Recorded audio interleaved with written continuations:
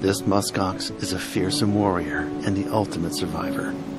He roams the frozen plains foraging for food and uses his strong hoofed feet to dig into the icy ground for grass and plants growing on the tundra. To help him survive the harsh climate, he has a double coat of fur. The wool layer next to his skin is called a civet. And believe it or not, he is more closely related to goats and sheep than oxen. He lives on a nature preserve, so he is protected. Because around 1917, his numbers dwindled to roughly 400. Now, with the help of conservation efforts, musk ox number around 150,000.